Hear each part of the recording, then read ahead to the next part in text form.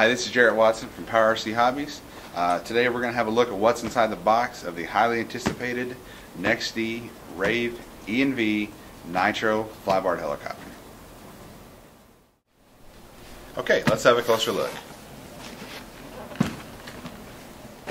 Okay, first thing you notice right here, this is the box the canopy is contained in. As we open it up, you see it's nice packaged in some protective wrap there. We'll have a closer look at that here in just 1 second. And moving on down, we'll see most of the kit components here. As you can see, right up top here is your Rave instruction manual. It's a manual containing all the parts for the different variants of the kit. As you can see, it's very thick. It's almost like a book. We'll have a closer look at that here in a second as well. And right here we got your long parts such as your torque tube, boom supports, tail push rod, stuff like that right here. Nice package together. It's also held in place by the box here to limit any shipping damage. We get this box opened up right here. Like I said, you'll see most of the kit components here. We'll kind of take everything out here, but we'll examine everything closely later on in the video. Okay, we're going to have a closer look inside the Rave ENV manual right here. The book is quite thick, but it's very informative. You shouldn't have any questions at all after reviewing this before you start your build. As you can see here, it's very similar to the smaller Rave manual, as all your parts are listed that are needed for the step that you're working on. The manual is color coded based upon what step you're working on as well. So it should be very easy to navigate and get everything you need from the manual. Also worth noting, some of these parts, as are listed right here, are for manufacturing only. They're not used for reordering parts. However, this time included with the manual is a back section here. It's the Rave ENV replacement parts set list. And basically what it's going to do is it's going to tell you what number to order, such as this right here, ND-YR7-K1001. And packaged in that bag are the two components as shown inside the square area. Should be pretty helpful when you go to reorder your Rave parts. Okay, moving on to the canopy. As you can see, it's the ND orange basically. These right here, these are not decals. These are actually cleared over, so they are kind of built into the paint. Basically, it looks like a little Rave canopy, just kind of all grown up. And also on the inside, as you can see, it's also black inside, which that will keep things kind of cleaner in there for you, and also it'll give you a little bit better visual appeal when you're not seeing a white canopy.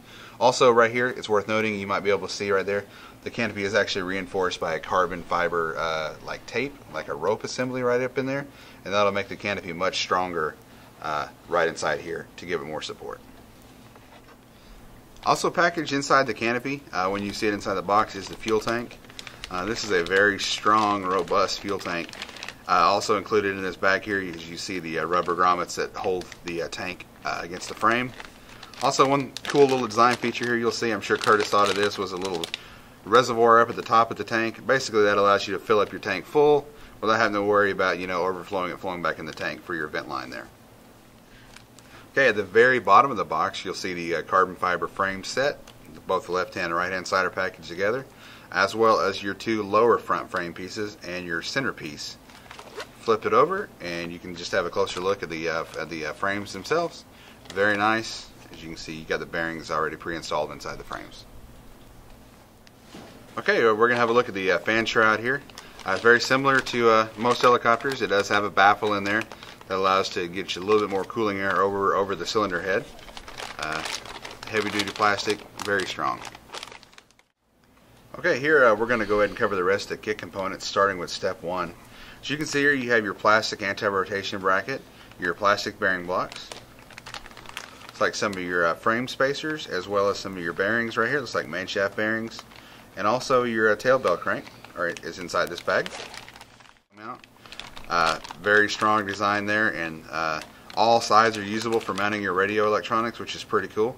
You can see here you also have your little elevator center pivot point, or your elevator bell crank, and just some assorted hardware.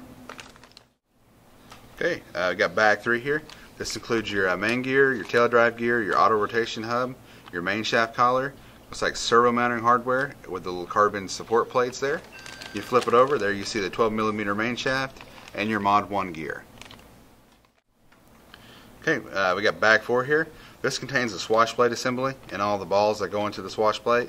As you can see right here, this hardware bag includes the balls set up for 120 degrees CCPM as well as 140 degrees CCPM. It's worth noting all the components required to convert the helicopter between 120 and 140 are included in this kit. Okay, we got step 5 here. As you can see, this is most of your tail components. This is your forward transmission with the gears pre-installed, your tail boom insert gears, tail pitch slider assembly, tail hub. Flip the bag over, you see your vertical fin with the bearing already pressed in, and your the other side of your tail gearbox with the bearing pressed in as well. Also included in this kit are 107mm ND carbon fiber tail blades. It's worth noting these tail blades are very awesome, they work very well, and they're included in every kit. Okay, we're covering step 6 right here. As you can see, this contains most of your push rods, your canopy grommets, the U-shaped grommets as well as the round-shaped grommets, all your links, and flip the bag over, you see you have a nice one wrap style ND Velcro as well as a double sticky back Velcro. Also, we have a spares bag, which is pretty nice as it comes with a lot of your small hardware that you might lose or possibly be damaged while during building the kit. Okay, this is the landing gear set for the Rave ENV. A couple of cool features about the landing gear. They have these little basically wear plates on the bottom. We know a lot of you guys like to do skating autos and sliding down the runway and stuff like that. It should make the struts last a little bit longer.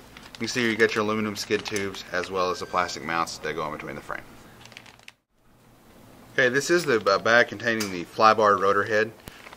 Basically this contains all the kits or all the components for your rotor head assembly and everything, your cross shaft, your grips, your paddles. The paddles are included with the kit. They are plastic thread-on type paddles. It's worth noting they work very well in a sport type flying or even like a light 3D flying, but for like aggressive 3D you're going to want some carbon fiber really light paddles such as the Stub 4105 paddles from Curtis Youngblood Enterprises. Also right here is your Nitro bag. They call it Nitro A and Nitro B. This contains a lot of your drivetrain parts such as your fan, your clutch. Flip the bag over, you'll see the clutch stack as well as your fuel components, fuel tank components and stuff like that. These bag contents in your kit will vary depending on which one you get. Obviously you get an electric, you're not going to get the Nitro bag. You get a Flybarless head, you're not going to get the bag labeled Flybar. Just worth noting. Okay, lastly we're going to cover the long parts. Basically this bag right here contains the boom supports, the torque tube, and the Flybar assemblies right here. Comes packaged up very nicely, shouldn't have any problems. You see you got a nice little ND logo right there on the boom. Okay, we're joined here by Mr. Nick Maxwell, reigning 3D Masters champion. Nick flew this model in a Flybar electric version to his first place finish for the Masters this year.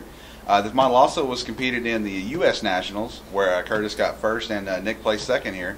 So the model is actually getting a head of steam, and it's become very contest proven in a short amount of time.